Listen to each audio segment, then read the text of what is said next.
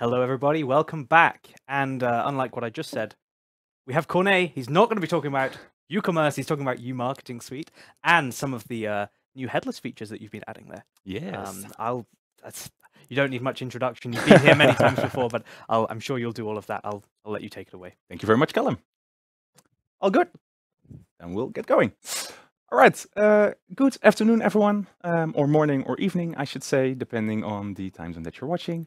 My name is Corné, and I'd like to welcome you all very much to my session of today, Headless Personalization using uMarketingSuite.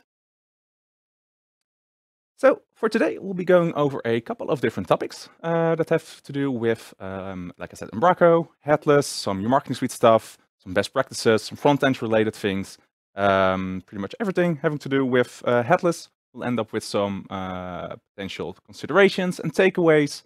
We'll be taking a look at handling caching of personalized content, and we'll have a look at what's both possible with the various new changes with uMarketingSuite and Umbraco.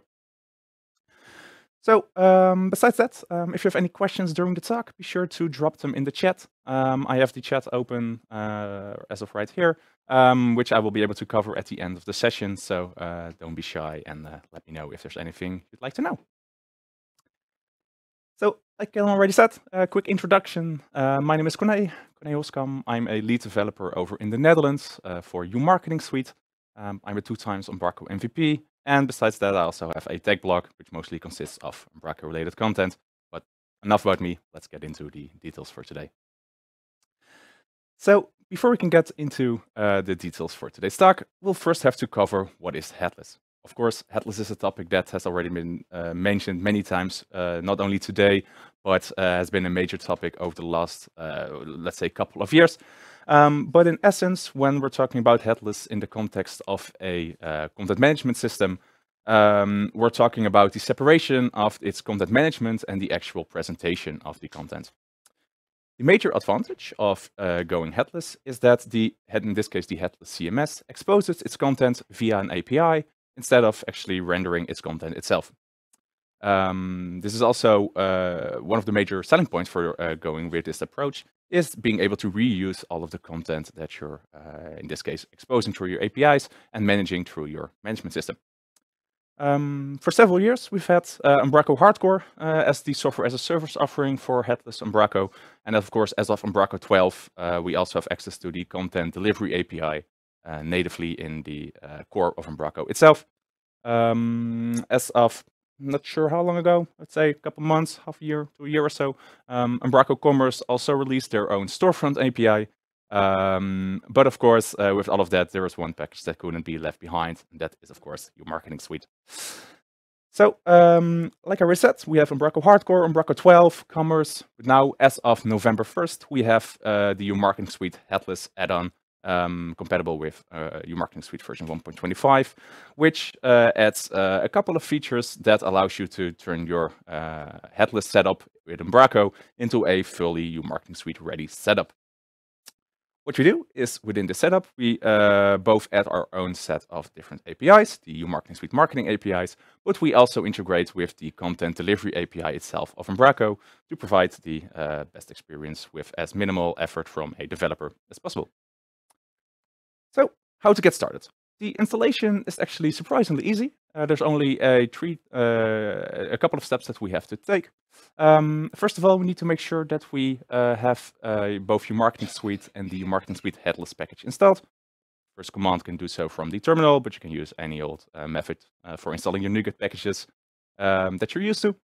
The next step we can take is on our startup CS is add a single line of code behind the add delivery API from Umbraco itself to make sure that we also add our own documentation to the back office for Swagger so that you can see all the various endpoints that are added and that you can have fun with yourself. And lastly, but not certainly not least, is that you have to make sure that the delivery API from Umbraco itself is enabled. Otherwise, you can't make full use of all the shiny features out there. So let's make this thing as interactive as possible and go into a demo, because nothing makes personalization easier to show than, of course, a demo itself. For this, we'll be taking a look at a demo website that makes use of Umbraco's Content Delivery API, which uses Next.js in this case for the fetching of content and the server-side rendering of our website. So let's take a look if it is going. There we go. So like I said, we're currently taking a look at a blog which is built using Next.js and makes use of Umbraco's Content Delivery API, which pretty much consists of a wide range of various articles related to any old blog that you can possibly make use of. In this case, we're also visiting our webpage as a first-time visitor, so we don't have any history or knowledge yet about who's visiting our page, what pages has he or she visited, any of that information. So the first page we'll be taking a look at in this case is the About page. What we notice on this About page is that it is, in this case, quite generic. We have a generic About Us title, we have a banner image on the top, which is not really tailored to us in particular, but to any old visitor to our webpage. But in Umbraco, we have configured two variants of this specific page, the default variant that we are currently looking at, and a page that is targeted specifically for anyone that we have marked as being a developer, or at least someone that's interested in looking at developer-related articles. So in our little setup, let's take a look at some of our various blogs. Let's head over to our homepage and scroll down a bit to open one of our blog pages. In this case, we have a blog which is named .NET 8 News. We have some lorem ipsum over there, but we can pretty much say, okay, if you are someone that has opened this page, we can assign some points to you in the role of a developer, because this is a very developer-oriented page, and we are most likely targeting developers when you're actually opening or viewing this page. So the next step, once we head back to our homepage, is scroll down a little bit more, and we see the next article, this case called Next.js and uMarketingSuite. Again, we have an article, we can say quite safely, this one is directed at developers because it contains some technical terms. It might even include some instructions, some guides, some reference to documentation, anything that would scream, okay, this one is dedicated to developers. So by going back, what we can do is we scroll down a little bit further, and last but not least is another article called Developing Graphs Using Graph.js. Just like the previous posts, this one is also very heavily dedicated to developer audiences, which means that all three blog posts that we visited right now are targeted at developers. And in behind the scenes, we have built up a profile for your visitor that pretty much says, okay, we most likely know that you're a developer right now, and you have hit a certain threshold. So what happens next is when we are visiting our About page, you can see suddenly the page looks different than before. We have a custom title, something saying like Headless Architecture for Developers. The imagery has changed. Suddenly this About page looks a lot more appealing to me as a developer. Do note, this is still the same page as before though, especially in the title or in the URL. It's still /about. Umbraco still returns the same content for the /about page. The only thing that actually changed is what our visitor currently sees. So that is pretty much the basic gist of what an end user might experience when visiting a blog that uses Umbraco and uMarketingSuite. So let's take a look at what's actually happening underneath the hood and see the actual code in action by ways of the various API endpoints. So we'll head over to Swagger of our Umbraco installation, which by default will show us our blank default API. Sadly, the actual dropdown isn't showing on the recording right now, but what we can see is that we have two different kind of documentations available, being the Umbraco Content Delivery API and uMarketingSuite's API. On the Content Delivery API, what you can see with the installation of uMarketingSuite Headless is that the various content API endpoints suddenly have 2 additional headers that you can supply. In this case being the forced segment and the external visitor ID headers. We will get back to these shortly by taking a look at what they actually do. But it's good to know that this is all integrated with Umbraco's own API documentation after the installation.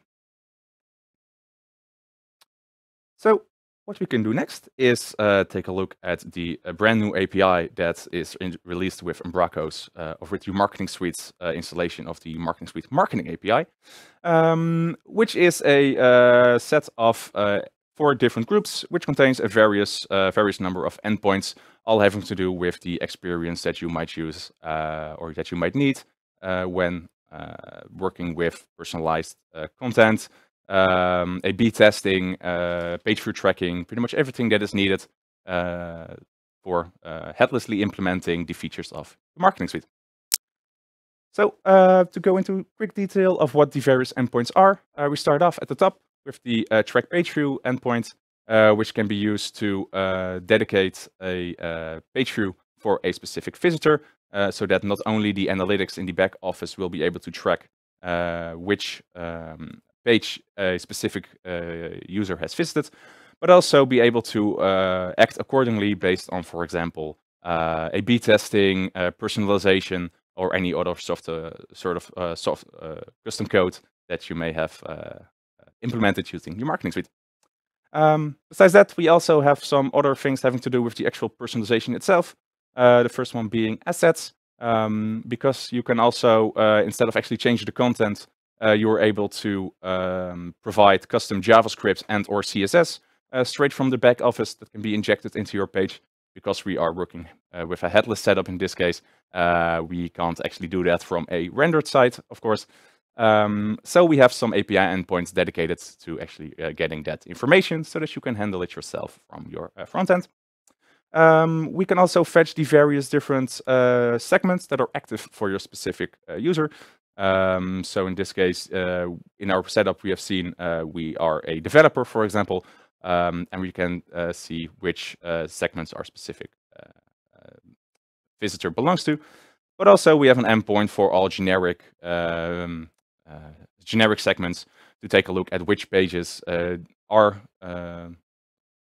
versions that contain variations and which pages are not personalized or A/B tested. So let's head back over to the Umbraco Content Delivery API and simulate what our actual Next.js application has done for us. We'll do so by fetching the content specifically for the About page using the Path API endpoint from Umbraco itself. So what we'll do, like I said, we'll fill in /about on the path over there.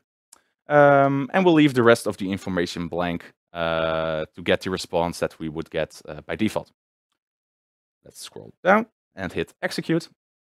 And what you can see is then, if I scroll in a little bit, is that the actual content that gets returned corresponds to the content that we've seen at the first step of our demo. So in this case, a markup version of the title being simply about us, instead of the personalized version. The image link above is also the one that wasn't personalized, but you'll have to trust me on that, of course. But this would be the default response that you would see without any other information supplied.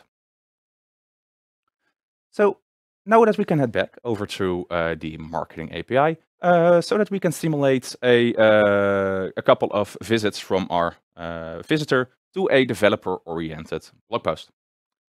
For this, we'll make use of the track page view client variant, and we'll paste in the URL of the page that we are visiting. Of course, we are currently doing a simulation for all of this, but otherwise you would have, let's say, your Next.js application or your front end execute these requests. By then clicking execute, we will see that everything goes successfully. We are getting a 200 OK response, and in the body of our response, we are getting a unique GUID that represents our visitor. That means that for this specific visitor, we will be able to use this GUID in all other locations for the various API endpoints to make sure that instead of them being anonymous in the default case, we can now execute them on behalf of a recognized visitor from any platform of your liking. So what we'll do is we copy the visitor ID and we'll simulate several page views to the same page. Of course, they can also be different pages, but the result will be the same.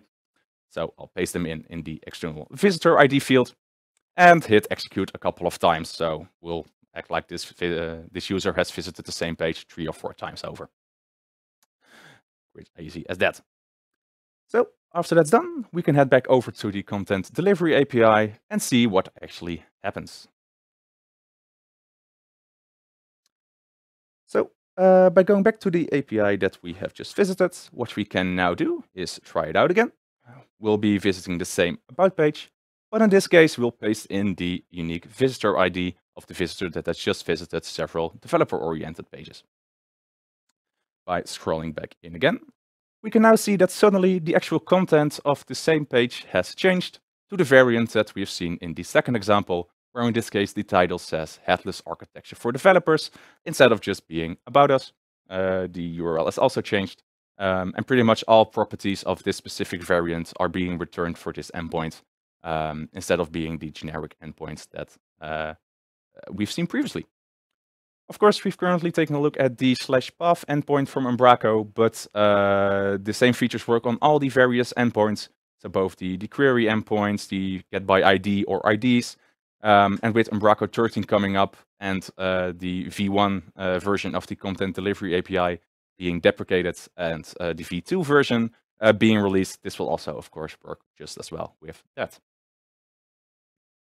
So yes, it truly is as easy as that. Out of the box, there's no need for any custom API endpoints to fetch content or do any sort of personalization. You can make use of all the same content delivery API endpoints that you're already used to. Because pretty much all of the standards that Umbraco already uses apply for this as well. Let's say you make use of a custom package that makes use of a custom property editor. Out of the box, I can guarantee you 99% of the time it will work just as well because of the implementation that Umbraco uses to deal with these kind of variations. So yes, it really is as easy as that. It just works. So often I get asked in this case, okay, it's cool and all, but how can we deal with caching? Because in this case, we have a setup that makes use of server-side rendered pages. But by doing so, there are, of course, two major selling points that you might want to implement, both being either caching for the server-side rendered pages itself, or even go one step further and turn them into static site generation, a static site generation setup, so that you have the most optimal performance that you can get by only having to serve the actual pages to your user. And of course, it's all very much possible. Otherwise, I wouldn't, of course, be including it in these slides with the following steps that we need to take. So to implement your caching mechanism, depending on whatever framework you would like to use, of course, whether it's Next.js or any other,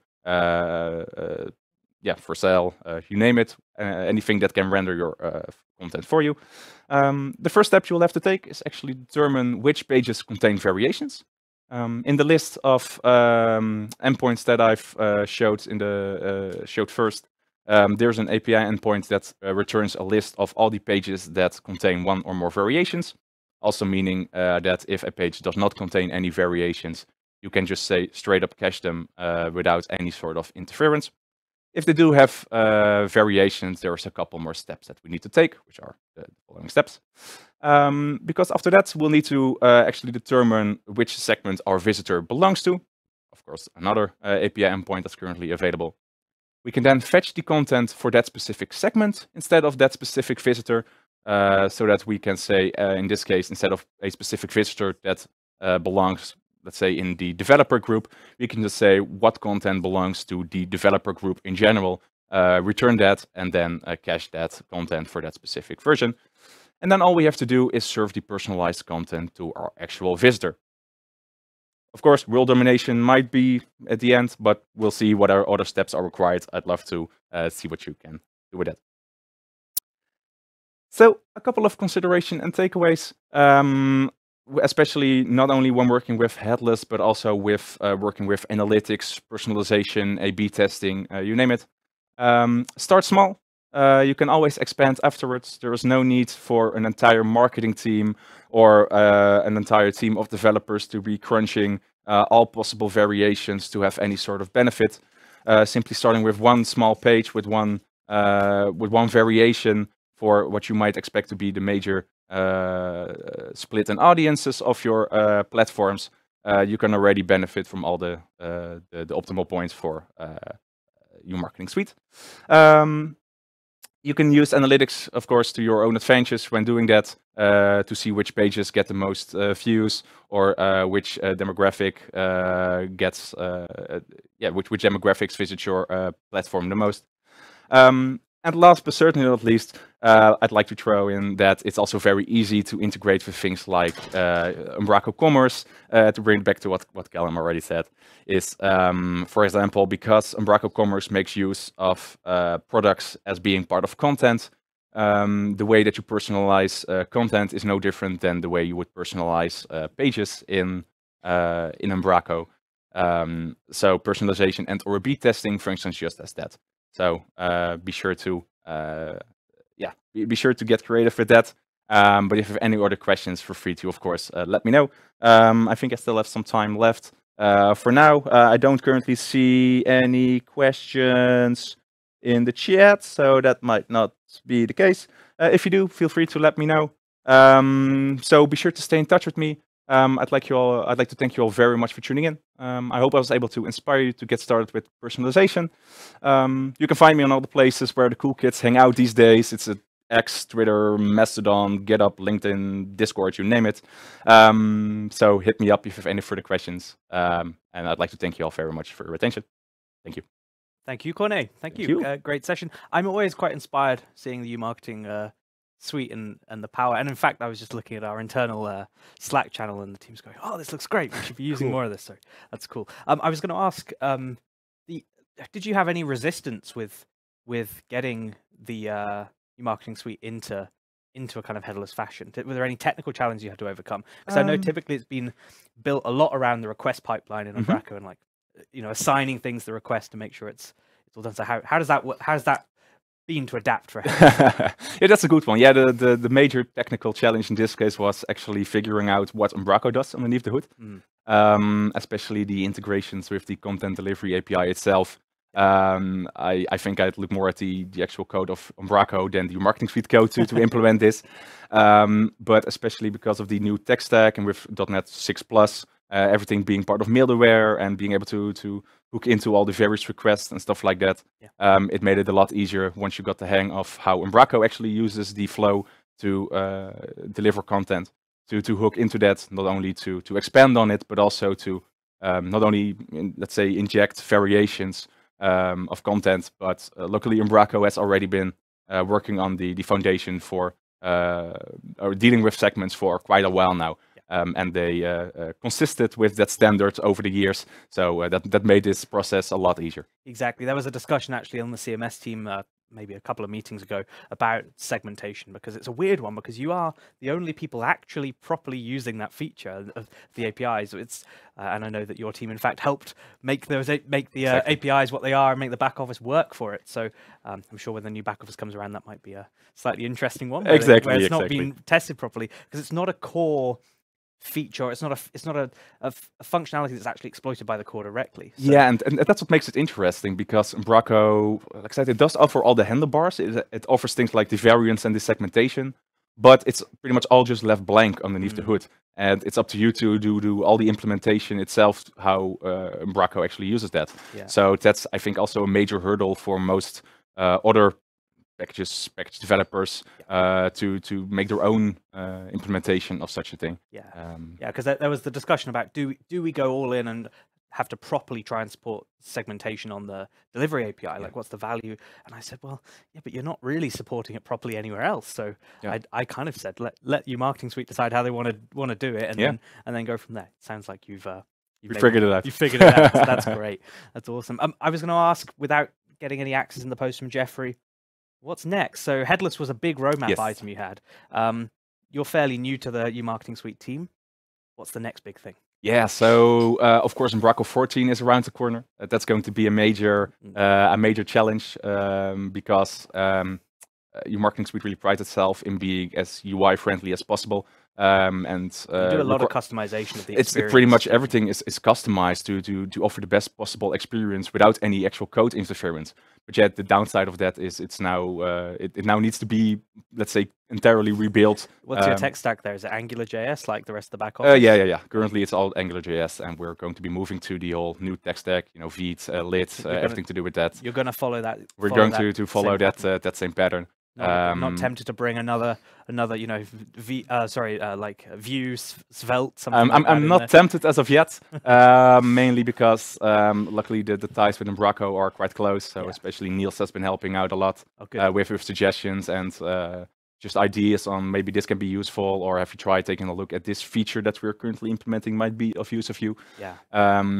So yeah, especially with something that's so heavily under construction as of yet, I don't think it would be too wise to try to hack or steer away too much away from Umbraco already. Yeah, do too many innovative things at once. Exactly. It's already quite innovative as is. So yeah. Oh, amazing. That's great. That's awesome. I look forward to seeing that. And where can we find out more about like new stuff? uMarketingSuite.com. Yeah, uMarketingSuite.com is the main main location. We have a set of blogs where we post both important updates, and whenever we release a new version of uMarketingSuite, we have a product update over there with everything that has changed. And like I said, of course, all the various socials on LinkedIn, both uMarketingSuite and myself. I try to post the most important things over there. But if, like I said, if anyone has ever has any questions, feel free to reach out to me or the team, and we'll be sure to get in touch. Sure. And we did mention it briefly earlier today, but you are today's 24 Days in Umbraco as well. So your post is on the same topic. Yeah, exactly. Yeah, it's also on Headless Personalization using Umbraco. I already said to Christian that the timing couldn't be better today. So if you do have if you do wish to read up on the things that I've talked about today, be sure to take a look at 24 Days in Umbraco. I believe it's day 13 right now. Which is a version of today's talk, a bit more detail on the Umbraco site configuration things. So yeah, be sure to take a look at that. Brilliant. Always lovely to see you, Corné. You too. You're hanging around for a bit, aren't you? Yeah. Maybe you'll pop your head in a sec then. All right. We'll be back in a short moment with a bit of a recap on what's gone on so far, and then we'll have some more talks for you in about 15 minutes time. Give us 30 seconds and we'll be back with you.